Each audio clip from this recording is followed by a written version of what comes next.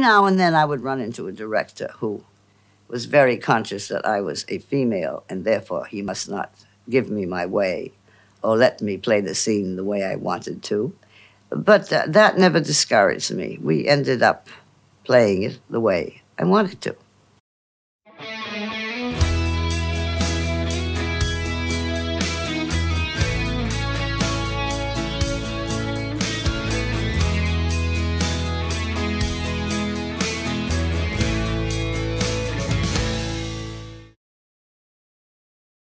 Wow. I am so happy to have Cindy Cowan here today. You, I'm going to say are, because we're still going into the next year. You are the 2019 Hollywood Women's Film Festival Humanitarian of the Year, correct? I am. And it is such an honor to have you today. And I don't want to spend a lot of time because you have so much going on, not only in your life right now, but what you have built over just the course of your career. And we want to celebrate that today and talk a lot more about that. And so my first question, and even if you want to take me further back, you can, but I want to know a little bit about Initial Entertainment Group. You started this in 1995, and I want to know why you thought that this was important for you to start this group. I came to Hollywood the year before and left Florida, which is where I was from. I, at the time, got into the business through news, where I started associate producing the evening news out of Miami, Florida. And when I came to Hollywood and started learning a little bit about what Hollywood was and how it was working, I discovered that there was going to be an area that was missing. At the time, there really wasn't independent film companies like you see today. There were the studios, and to show you how different the times have been from 1995 to now, studio films were films that were $10 million and more. And independent films were films that were $3 million and less. And there was nobody making these films in the middle. There were two companies that kind of were going in that direction. One was a company named Miramax, and the other was a company named New Line Cinema. And what ended up happening was Miramax got bought by Disney, and New Line got bought by Turner.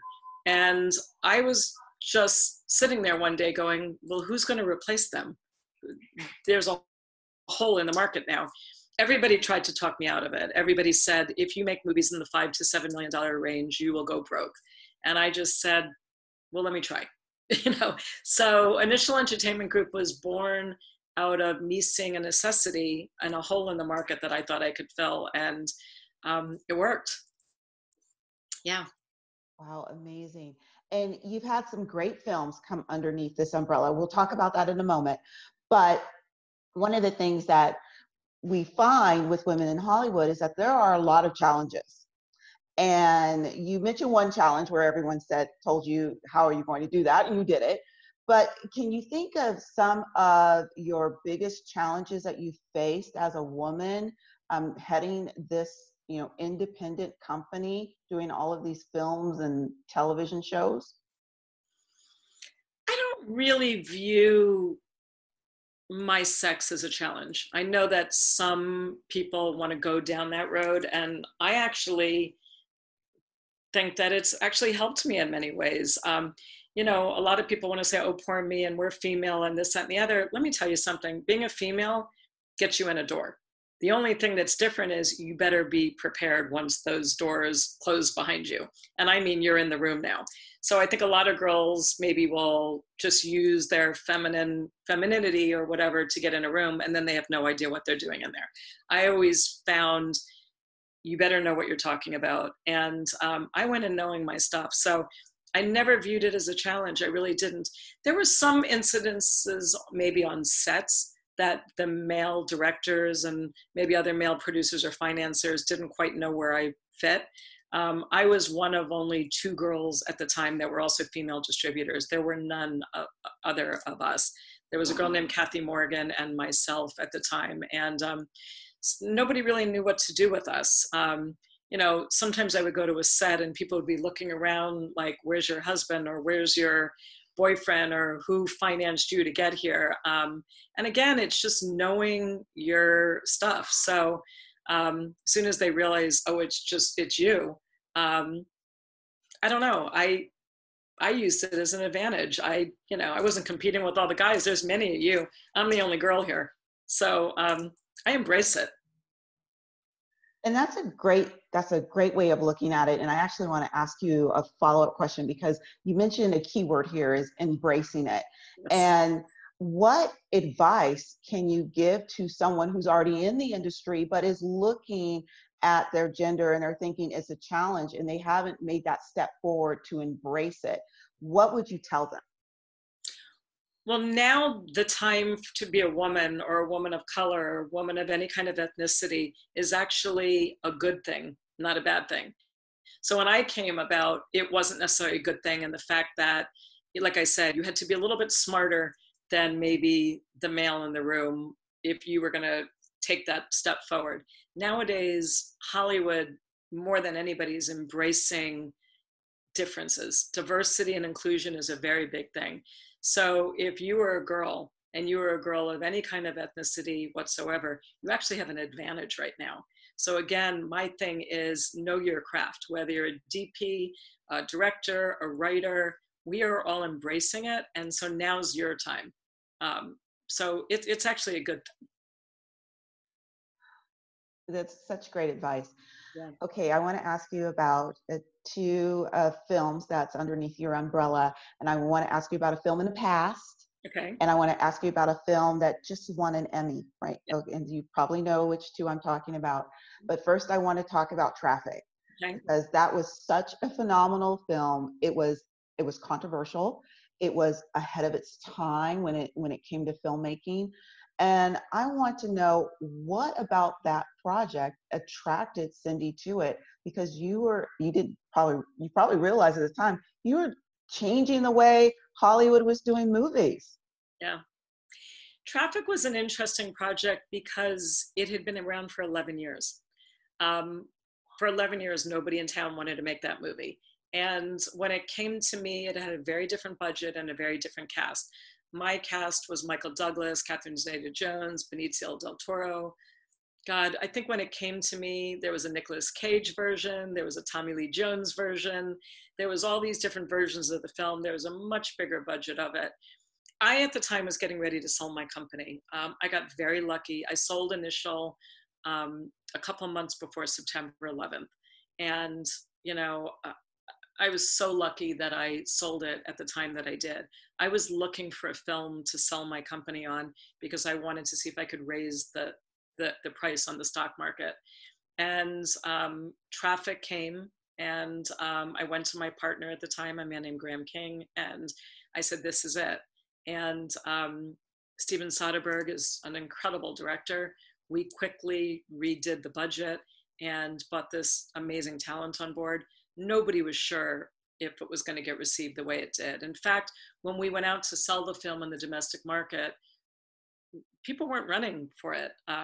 You'd think that there was this huge bidding where there wasn't. We sold the film and obviously got Oscar nominations and ultimately won 4 Oscars. But it was one of those things that nobody was really sure. They hadn't seen a movie shot this way. It was about, drug trafficking and topics that nobody really wanted to deal with at the time.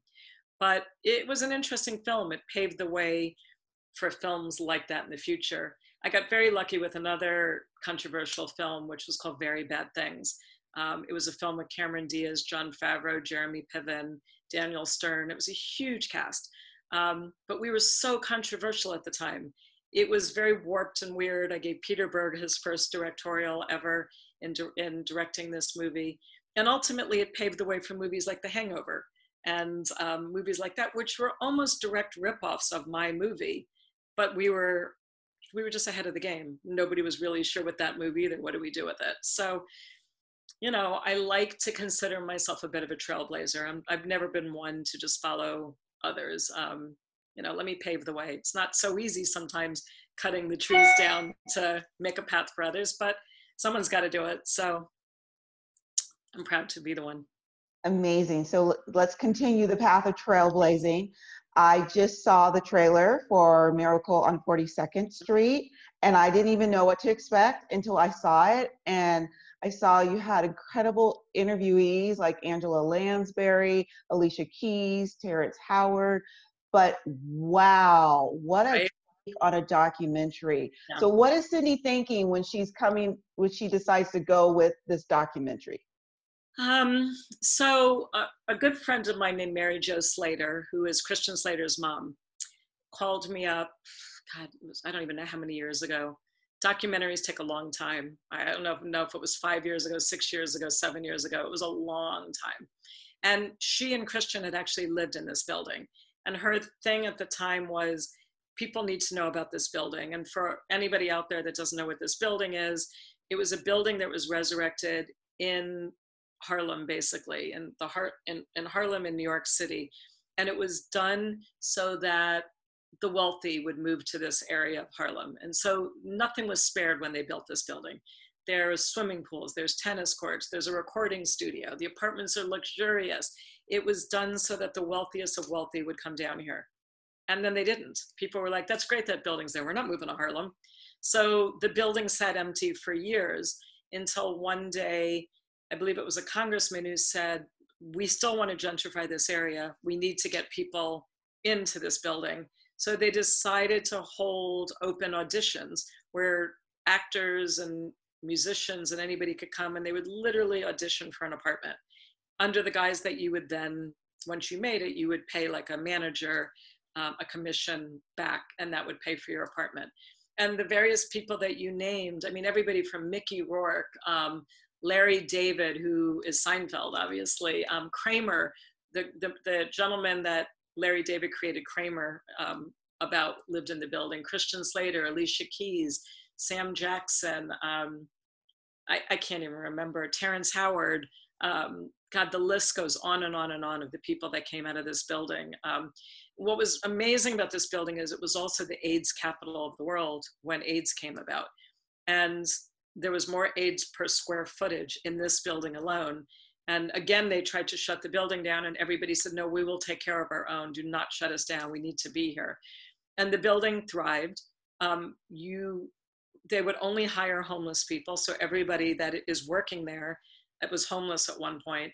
And the reason that I really, really, really wanted to be a part of it is, until all this craziness started happening, our desire was to try to replicate this building in every state in the United States. If it worked there, we should be able to replicate it elsewhere. But one of the amazing things about this documentaries are so hard to make.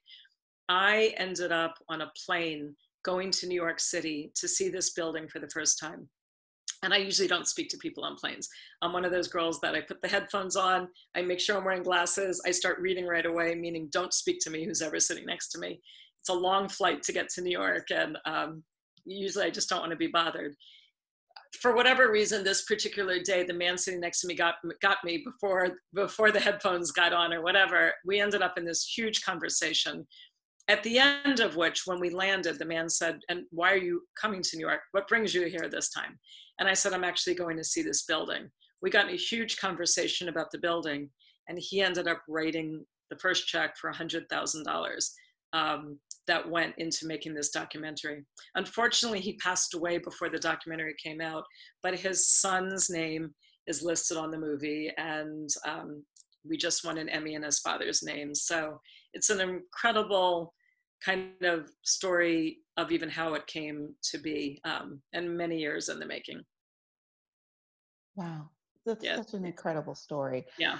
Now, I didn't see it, but if someone wants to see Miracle on 42nd Street, where can they see that right now? It's supposed to be on Amazon. I think it was on PBS. It was on Yahoo. You know, there's a bunch of different places. I think if you Google Miracle on 42nd, it'll list all the places that it is. Because it's just a wonderful documentary that you think you definitely want to show in education, definitely there. So you mentioned this crazy time.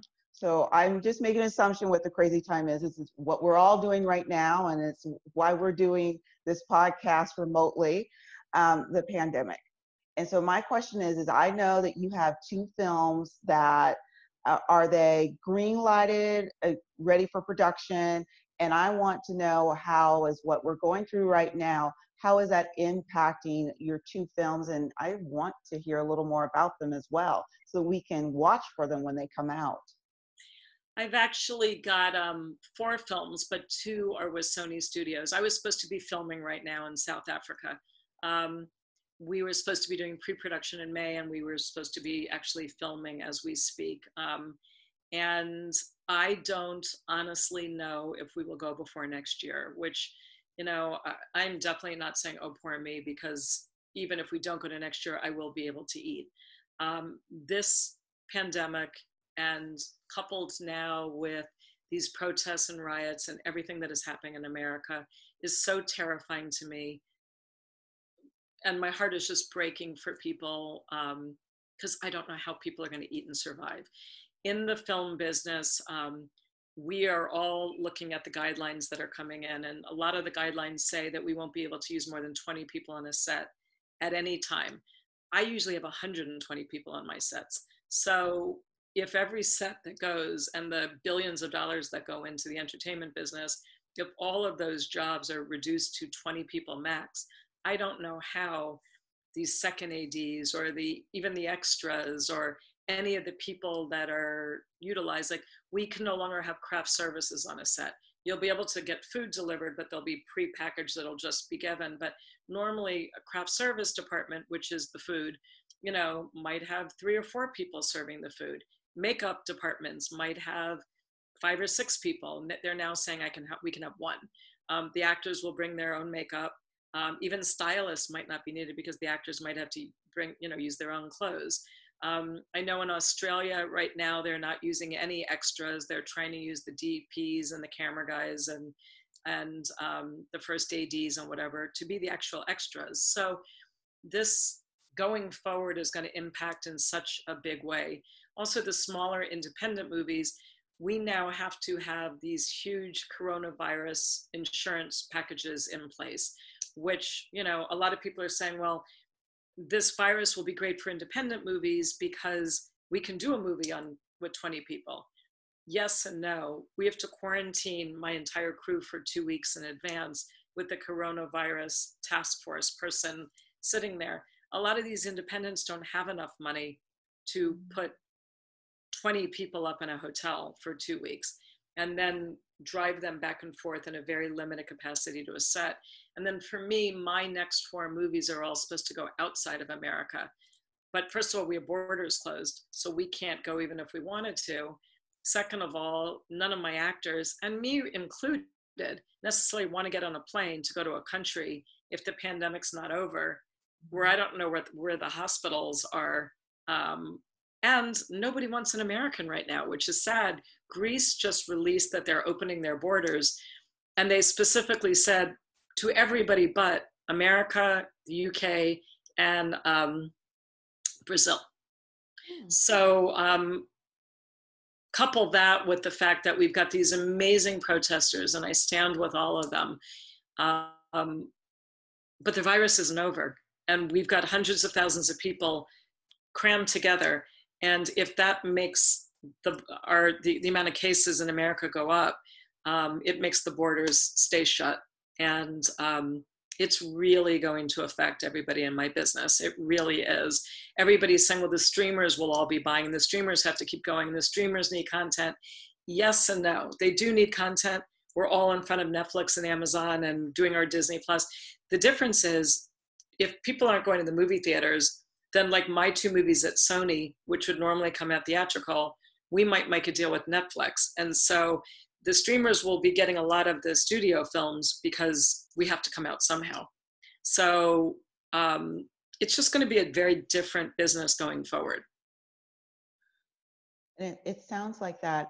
And it sounds like with even how you've been able to process everything and the changes, but it just shows with your entire career, you've always learned to embrace those changes and move forward.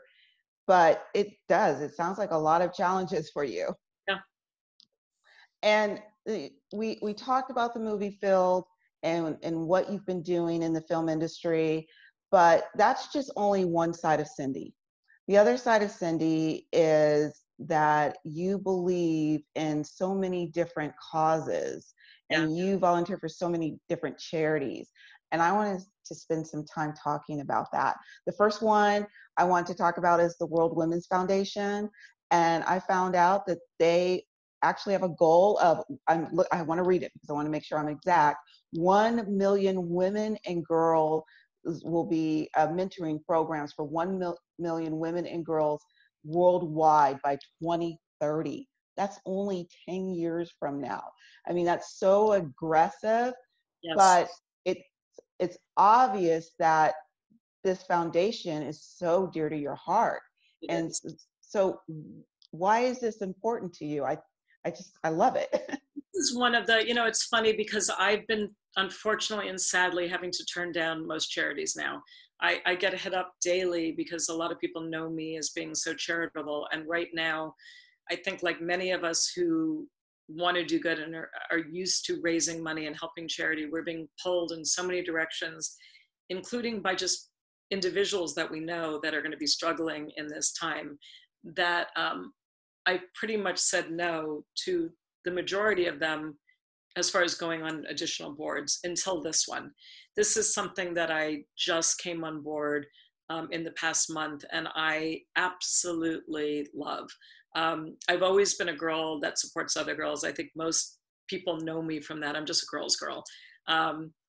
And to be a part of a charity like this that is worldwide and that is not asking for money, it's asking for time, is a whole different thing. It's actually bringing Alicia Keys and I back together again. She's in my documentary, and apparently she's coming on board this too. And I think she's being asked right now to do the big song for this charity. But what we will do is we will find girls and women in all across the world, in every single country, that deserve and need the opportunity to be mentored. And this is not just entertainment. This is science, technology, you name it, we're going to mentor you.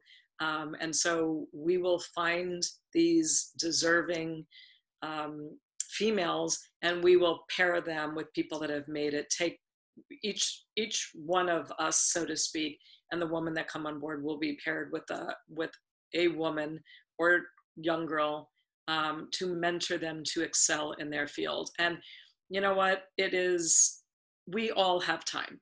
If we don't have an extra dollar right now, I promise you we have time.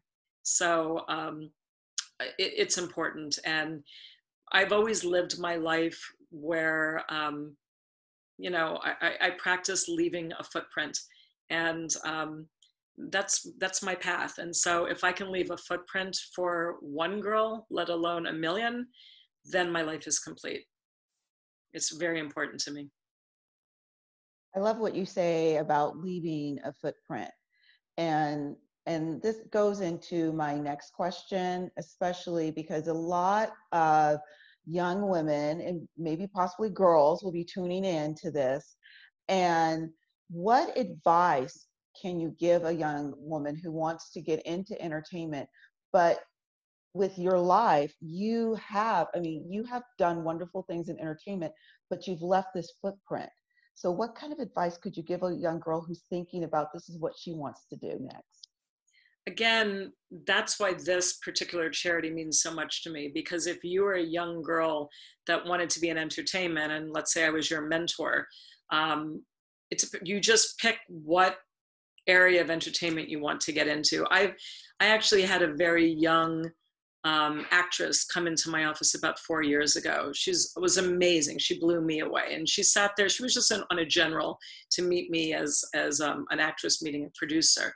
The end of which she said to me, "Would you mentor me?" She was one of the few girls, actress-wise, that took, a part of that. And my answer was wholeheartedly yes. And she's incredible. She's been on the show Empire for the past couple of seasons. She actually is the one that, if anybody watches Empire, she married one of the lion sons at the end of it. She's also a singer and just got a management deal with Kendrick Lamar's label. And, the answer is we all have time to mentor somebody. Anybody trying to get in, pick your mentor. you'd be surprised how many people will say yes. If you want to be a director, go find a director. If you want to be a writer, go search out that writer. If you want to be a DP, go find them. I promise you, you might have to do it for free for a while because mentors, can't pay, but we're paying with our time. And if we can start the next generation to come on into our footsteps, why wouldn't we?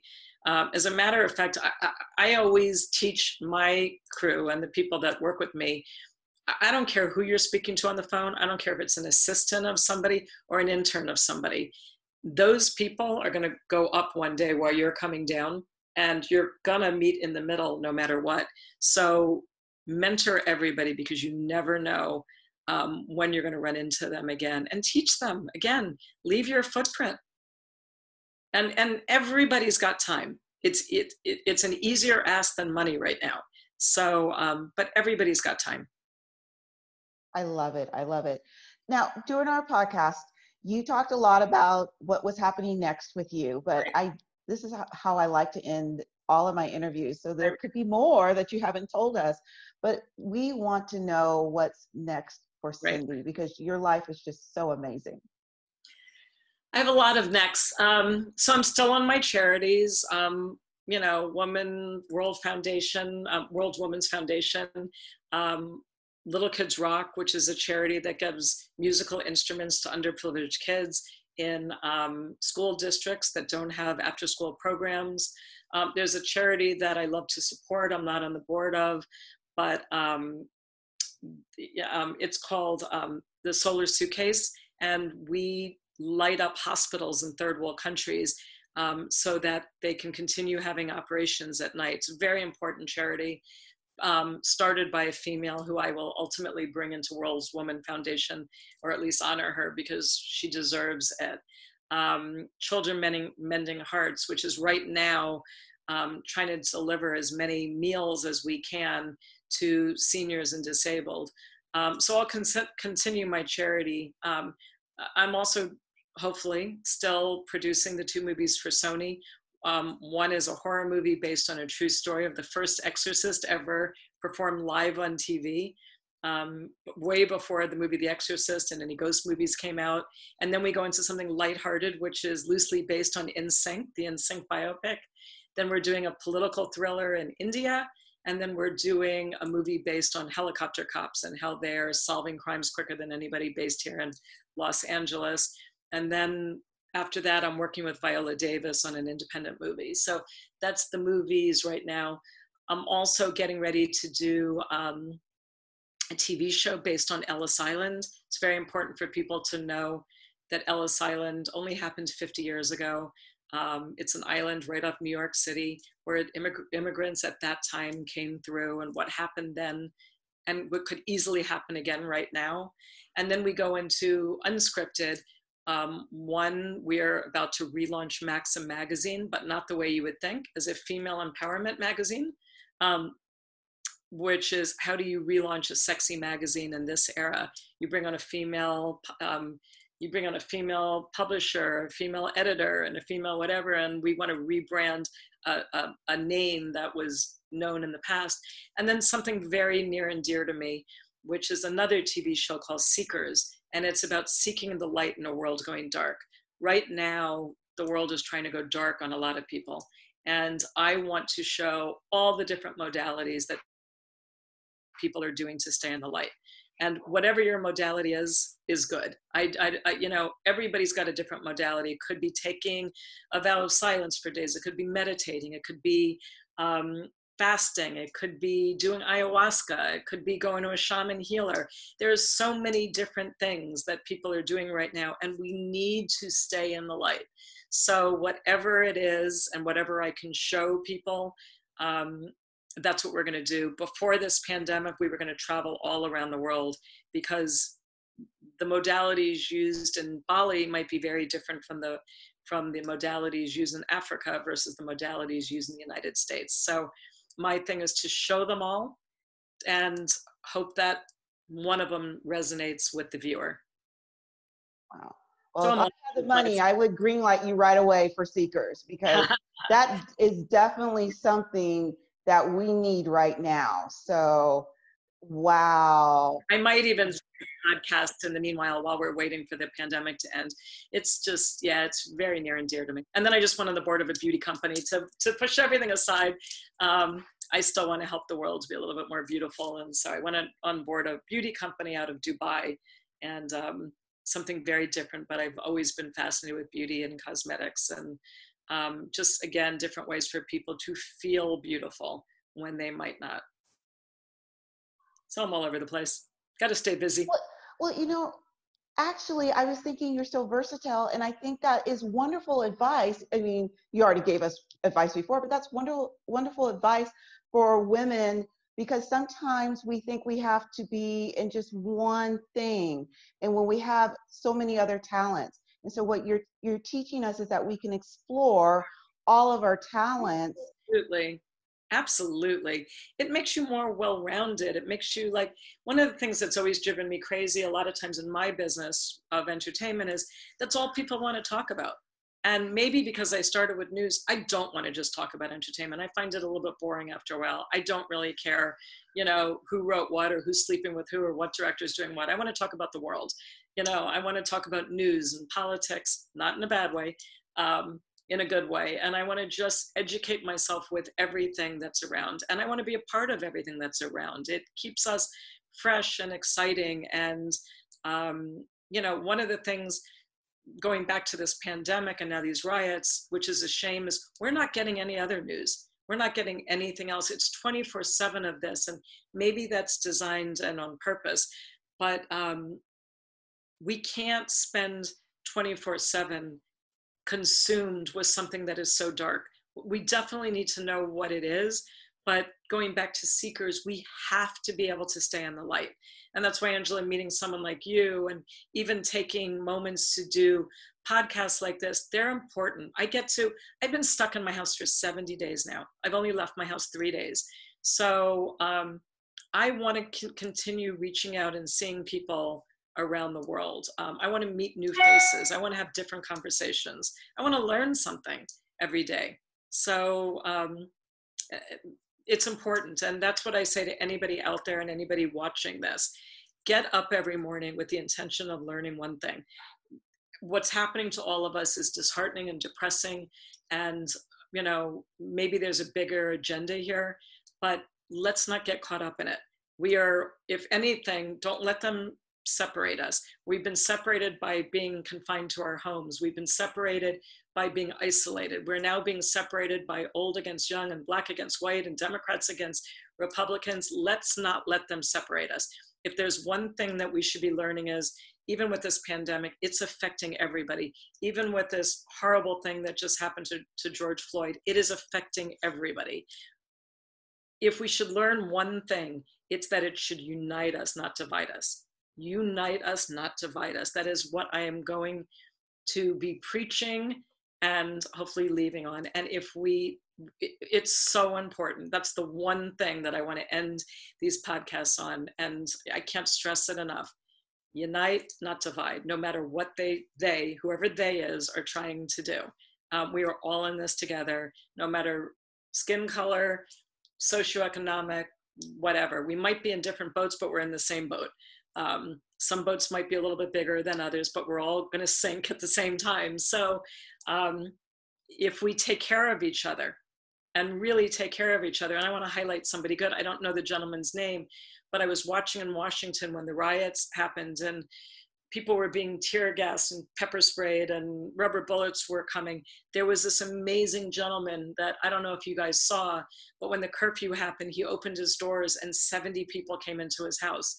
And he let them sleep there for one night so they wouldn't get pepper sprayed and they wouldn't get the rubber bullets. And that man is a role model and a hero and what we should all aspire to be. Seriously, we need to highlight more of these good people instead of just the bad. I love it. And it's the perfect way to end this podcast.